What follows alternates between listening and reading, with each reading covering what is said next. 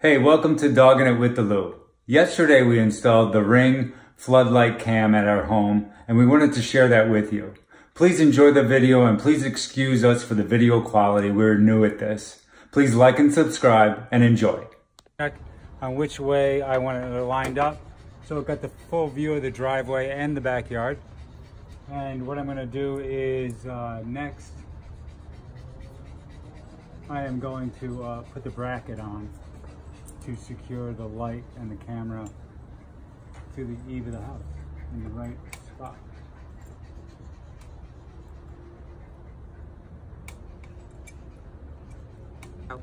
This is the Ring camera with the two floodlights. They'll hook up to the Ring security system.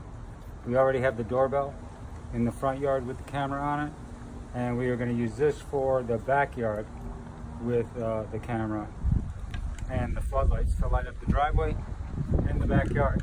And I've already attached the plate to the house, and I'm gonna get ready to wire this and attach this to the plate.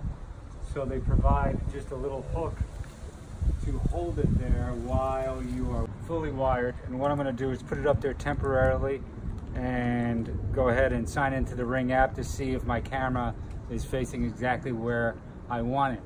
And then once I get it on there where I want it, what I'll do is I'll take the light back down and I'll put silicone around the bracket so I got a tight seal, no water will get in.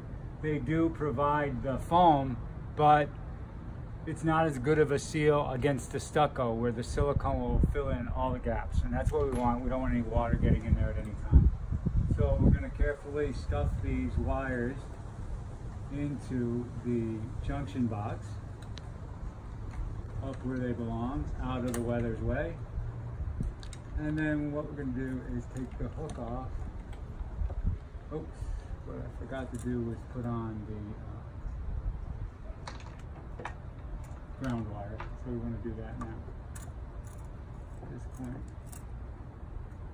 And we're grounding, since there isn't a ground wire in this junction box, we're grounding the ground wire to the box itself.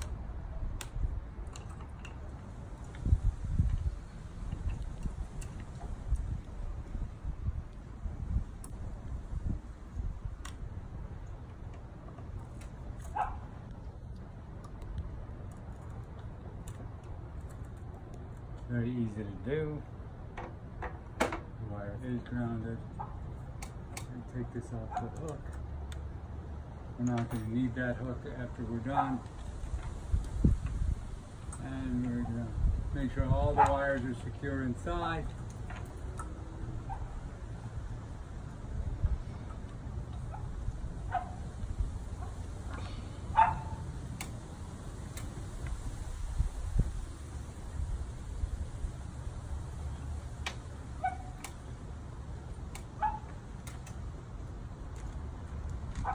And it comes with these little white caps that have a nut in it, so it'll make it look really nice. Once you put it in,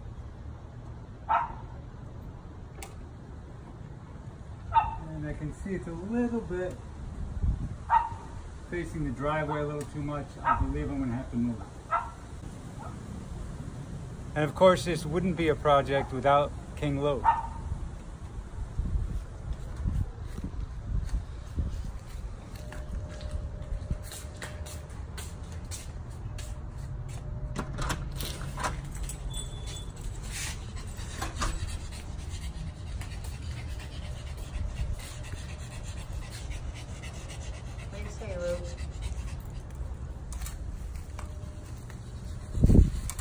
Screw on the caps just to tighten them down so it's nice and water sealed with the wrench that they provide. You can see it squishing down nice and tight so no moisture is going to get in there. And then of course what we'll have to do after we tighten this up, we'll fire up the application, see if our camera's pointing in the correct direction, that it covers the whole backyard and the driveway, and then I can move the camera however I want from there. And then we'll have to wait till tonight to put the floodlights where we want.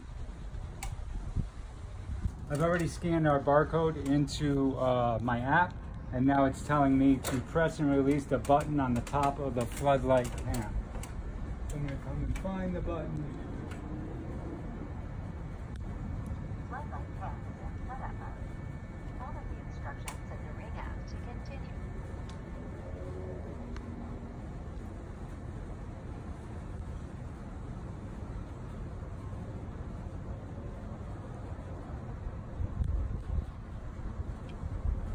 And it's joining the Wi-Fi network for the actual Ring app, which will connect to my Wi-Fi in the house, of course.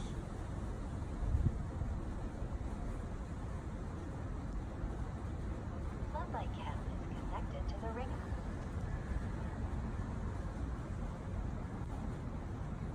Floodlight cam is connecting to the internet. Now Just a moment. Rome wasn't built in a day. Now it's connecting to my Wi-Fi in the house.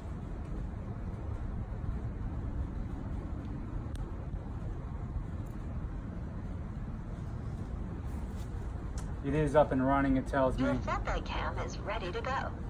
With Ring, you're always home.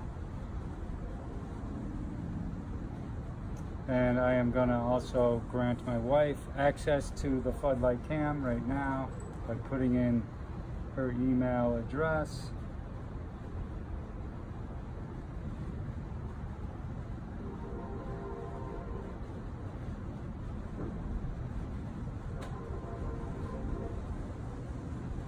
And she's now a shared user.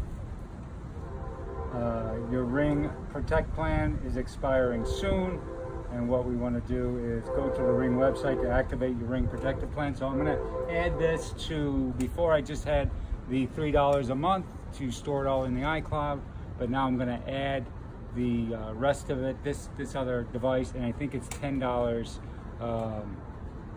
a month for the whole year's worth of as many units as you want to put on it.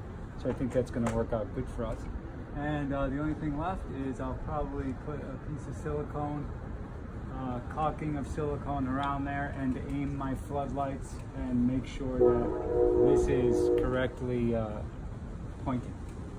And that's it.